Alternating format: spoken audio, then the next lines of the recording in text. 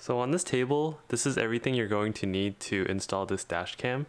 So here I have the Hardwire kit, which enables this dash cam to go into parking mode. I have the dash cam itself. This Hardwire kit does not come with a dash cam kit. In Canada, it's an extra 20 Canadian dollars. I have a 128GB Samsung EVO micro SD card. I believe that the 64GB card is more than enough, but I just went with 128 for the extra recording time. And it's only a couple dollars more expensive than the 64GB ones, so I just decided to pay a little more to get a little bit more recording time. In this case, the micro SD should be fast enough for the dash cam recording. Here I want to note that on Amazon I see a lot of reviews saying that they get a fake micro SD card, or the Amazon stock gets mixed with the fake and real micro SD cards. But in this case, if the side of the micro SD card is white, then it should be real, and if it's black, then you might have a fake.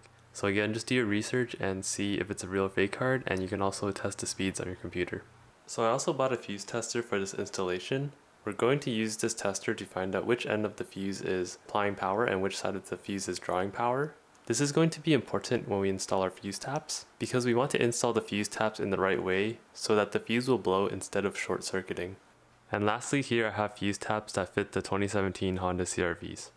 So depending on the make and model, you might need a different type of fuse tap, which I will go into detail in a little bit. So the first thing I'm going to do here is unbox the dash cam, and I'm going to show you guys what comes with it.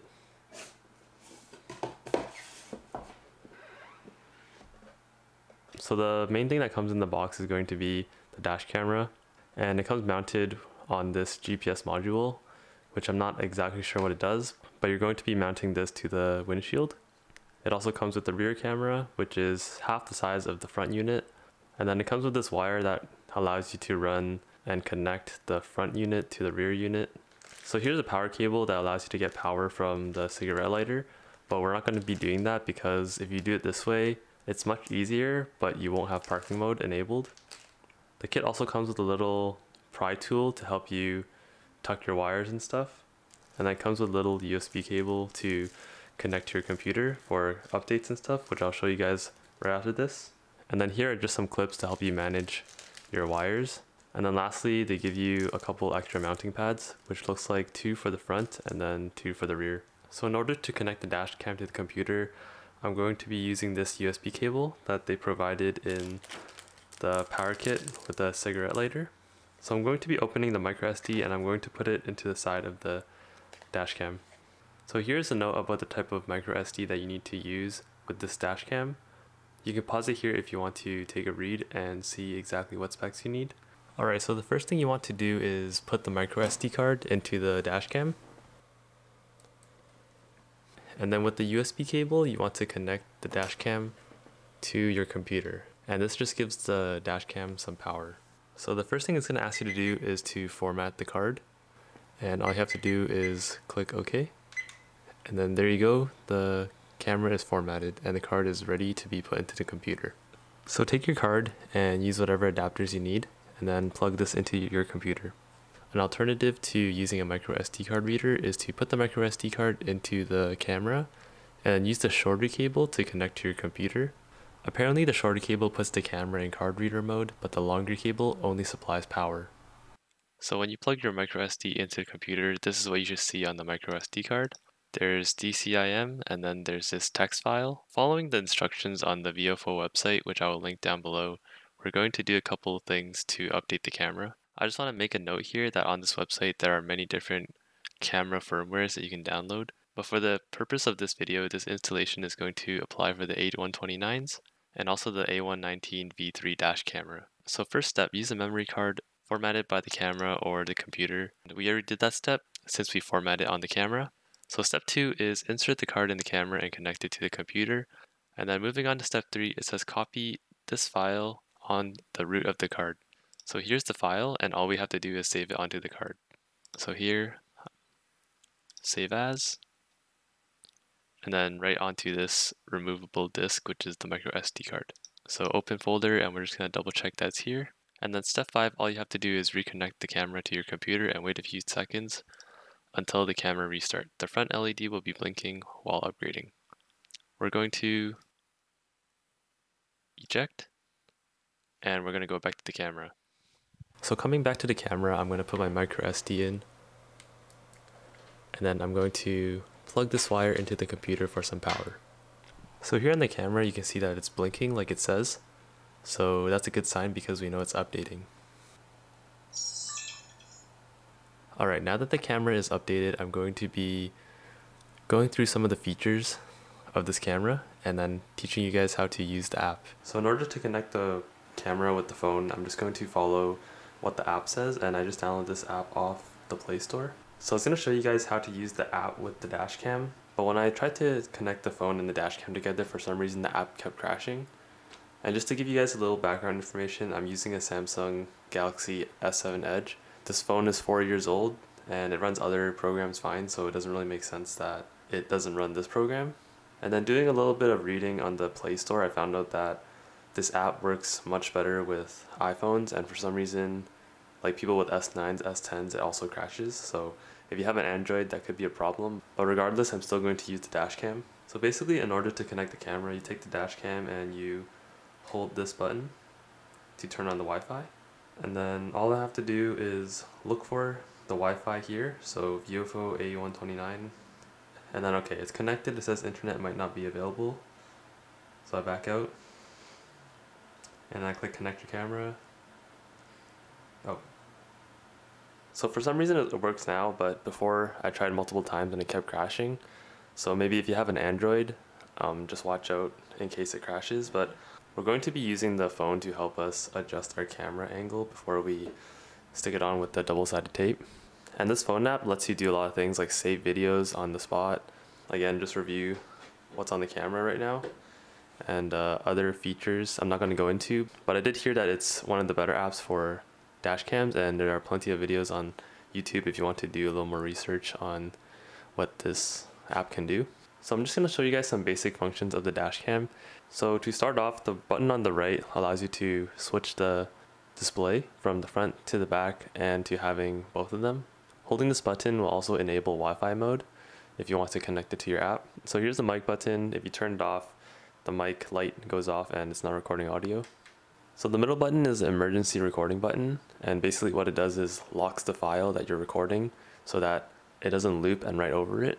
So here's the recording button, and when you click it, this flashes to let you know that it's not recording. And in order to get to the other settings, you have to turn off the recording first. And then quickly going over the settings here, there's 9 pages of settings.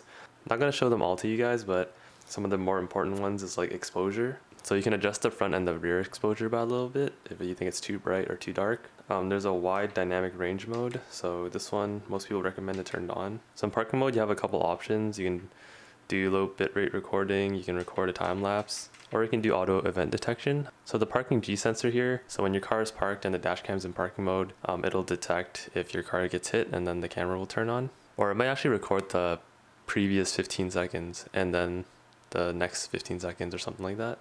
And then you also have some GPS options, so if you want like coordinates, you want speed to be recorded, all of that can be shown on the recording.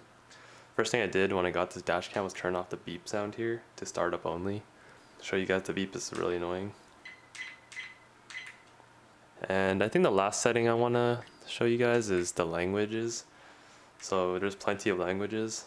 It's like Chinese, French, Spanish, Portuguese. So before taking this out and installing it, the last step we want to do is hook this up to the Hardwire kit. The Hardwire kit, again, if you're not sure, is going to allow the dash cam to go into parking mode. So if you're using it without the parking mode, then I say you're kind of missing out on the extra features you're paying for.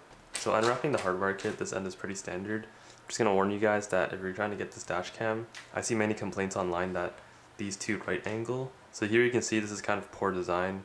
Once it's plugged in, you're probably not going to unplug it anyway, so I wouldn't say it's a huge deal. So putting the dash cam aside, I'm going to be installing these fuse taps onto this Hardwire kit. So I'm not a professional at installing electrical stuff or anything at all actually, but what I can tell from the videos online, so this wire is obviously the ground, and then the red wire says battery, so we're going to be tapping into a fuse that is on when the car is off. And then the last wire is to an accessory fuse, so something like the cigarette lighter that's only on when the car is on.